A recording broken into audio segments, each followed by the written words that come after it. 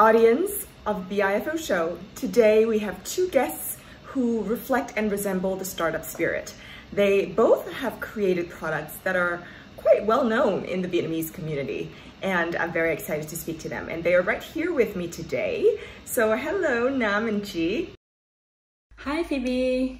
Hello, Phoebe. That's wonderful. So Chi, what do you think about Nam's product, MOCA? And Nam, what do you think about Chi's product, Phở Gánh, or FOODELI as the whole brand? Yeah, well, I think it's pretty hard for me to find just only one thing that I like the most about MOCA. But if I have to highlight one thing, it would be the convenience of MOCA e-wallet.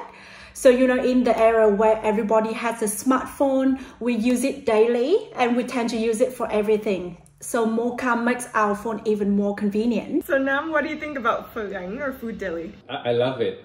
Street food with Vietnamese cultural traditional values, that's great. I mean, these days, luckily, most of us can afford normal food. And it's not about getting more food or going hungry, right? It's about getting nice food, good food. And I think food is not only just to eat, right? Food is part of our culture. All right, so to both Chi and Nam, you know, launching a startup is never an easy thing to do. What kind of motivated you to start your own business? And how did you know that, that this is exactly what you want to do, given all the risks?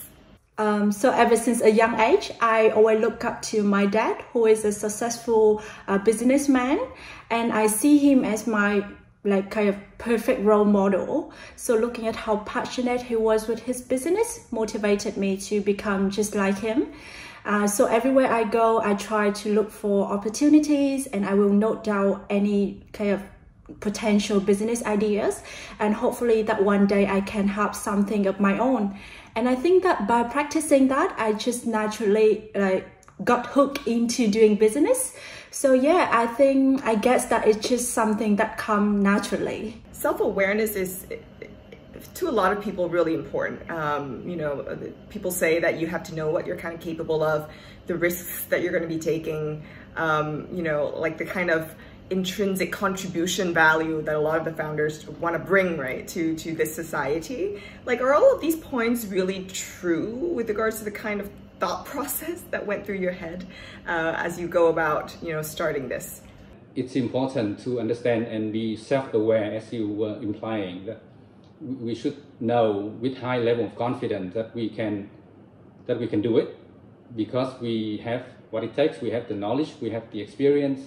We might need to have the connections in the good sense, so that we can say connect to distributor, or in my case, connect to the banks and the regulator to apply for a license. You can build a team, you can raise funding. So all of those are difficult challenges that you have to overcome in doing a startup. And before you start, usually it would be good if you have a sense that you can do all of those with reasonable level of confidence. In order to have that reasonable level of confidence, other than knowledge and experience, I think the most important thing is if you have the passion, if you have the right motivation to do that. And in that aspect, I think, in my personal view, and I think other founders might disagree, I think making a lot of money should not be the main motivation. It could be one of the reasons to do a business. There's nothing wrong with that. But to do a startup, trying to make a lot of money should not be the main reason. Definitely should not be the only reason you want to do a startup. I think self-awareness is very essential for anyone who wants to start their first startup.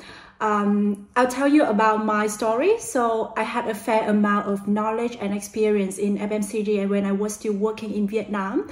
And not to mention that I had a small business before FOODELI, which was not a successful one, but it's also in the FMCG industry. So which was why I decided to have my startup in this industry as well. So the first thing I did before starting this business is to do a self-reflection to assess my capabilities, my strengths, my weaknesses, the risk adversity, so I can make a better informed decision about what industry I would like to start up in. Just like Nam here, having all the degrees and experiences in technology must play a crucial part in his decision of having a professional pathway and startup in IT industry. And I also agree with Nam. I look at startup as the problem-solving business. So I don't see business as the profit-making mean to myself, because I believe that customer never buy my product because it's bring me profit, but they buy my product because it solves their problem. So yeah, I think firstly, you need to self-awareness is really important. You need to know yourself first. And the second is the values. What problem you're trying to solve, what values you want to bring to your customer and to your society. That's really, really important.